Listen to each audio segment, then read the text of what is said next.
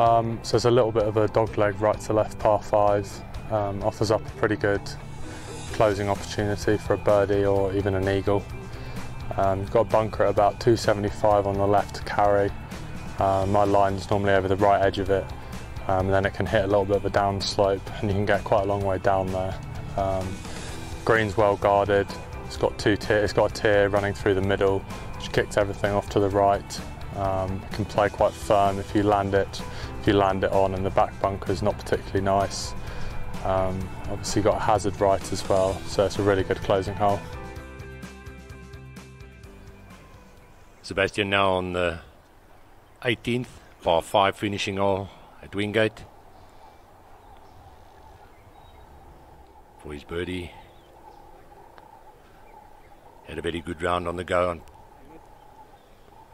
Fortunately, a double drop on 17 hurt his scorecard a little bit.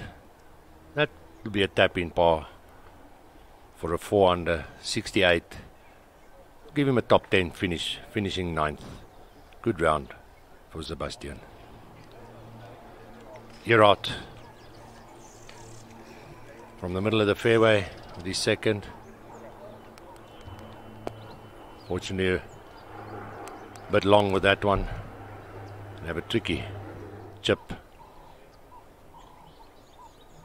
Kyle also from the center of the fairway. Found the center of the green, but on the top tier. We'll have a bit of work to two-putt from there. Carlo now. Nobody want to attack this flag too close to the water. It's come up a bit short, but on the putting surface. Also, eagle opportunity. Gerard now, this chip, needs it to get down the slope. Unfortunately, a little bit too careful with that one. But with the water at the back, nobody can blame him. Carlo now, down the slope. Judged that one quite nicely. Should be able to make his birdie there. Kyle on the top of the slope. Bit more brave with his putt. That was so close. Very easy birdie. Finished the tournament 5 under, 8th place. Another good couple of days for Kyle. Gerard now trying for his birdie. Excellently judged, but finished with a 70, 6 under for the tournament, 7th place, top 10. Carlo, 2 foot for his birdie, 69 today, -8, 5th place. Also a good 3 days for Carlo. Harry from the left-hand rough after a very long tee shot. Seems to have pulled this one a little bit. Trickling onto the front of the green. We'll have a long putt for eagle. Christian now down the slope. Man's had a good round so far. Currently 6 under. He'll have that left to get to 12 under. Harry now for his eagle.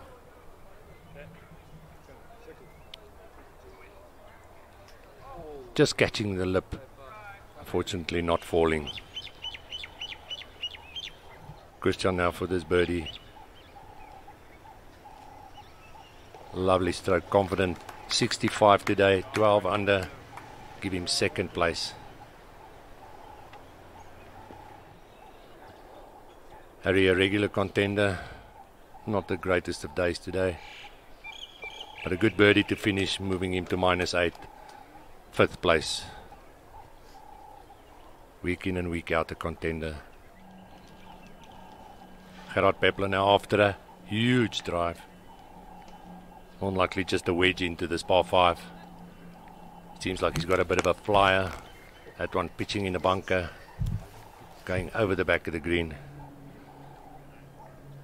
Our tournament leader laying up with a 4-shot lead, not taking any chances. And as he said in the interview earlier today, keeping it below the flag. Matthew now also laid up. Was a prudent play.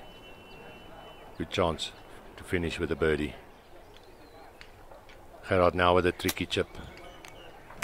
Decided to fly it all the way there. Fortunately not getting too much spin coming out of the longish grass. But still, birdie opportunity. Matthew now for his eagle. Fortunately, almost taking out the tournament leader. That was close. You can see the funny side to it. Now I'm done. Tap in for his birdie. Finishing at 12 under, second place. Gerard now. Had a quiet day out there. Started at 10 under, needs just to get to 11. Fortunately just sliding past. But a good tournament for the young man. 10 under will give him 4th place. Sure will be back to fight again next week. Here now with his birdie attempt. Sure he'd like to make it, but I can't see him being too aggressive. A couple of shot lead. But the man is full of confidence and knocks it smack bang into the middle of the hole for a 67, 17 under, equaling the course record on Monday with 62, followed by a 70 and a 67. What a champ.